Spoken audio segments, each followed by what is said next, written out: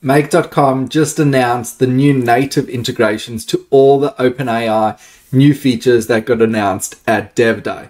So we can see we've got DALL-E 3, generate an image, we've got whisper translation, we've got text to data, text to speech, upload a file, which can be used for these assistants, which is really interesting, as well as vision, being able to upload a file or an image and actually have ChatGPT analyze and provide information from that.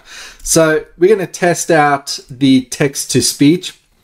Pretty interesting tool. And to be honest, I'm kind of confused about what the use cases will be. So if you've got any ideas about what these use cases will be, please let me know, because I'm still trying to figure it out. But it's interesting nonetheless. So let's give it a go. We've got a Slack channel here that's going to trigger this automation, and we're just going to drop in some text here that we want created into text to speech. So I quickly asked ChatGPT to actually create a couple sentences to test this out. So we're going to go, the quick brown fox jumps over a lazy dog. All right, let's give it a go. And we're going to drop that into a channel called random. And what's going to happen is this is going to go through OpenAI Text to Speech.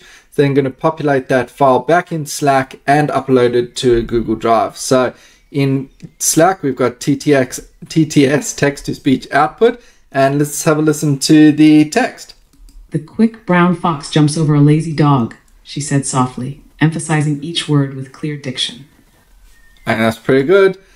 We've also got it in Google Drive where we can listen to it.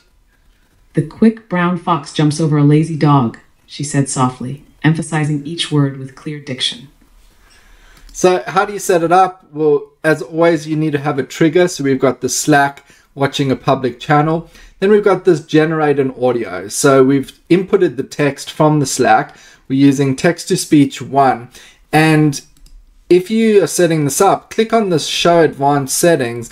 And this is where you can actually choose between the 6 different voices. So you got different voices. I haven't listened to all of them yet. And then you can choose how it gets outputted in an MP3 file. And then we are uploading a file both into Slack and to Google Drive. And it simply maps that file directly from the OpenAI module. So it's actually incredibly easy. It just took, honestly, a few minutes to set up this automation. As I said, though, still trying to figure out exactly what I would use it for. So if you've got any ideas, drop it in the comments. I'd love to hear from you. Otherwise, we'll continue tomorrow exploring some of the new features that have made their way into Make.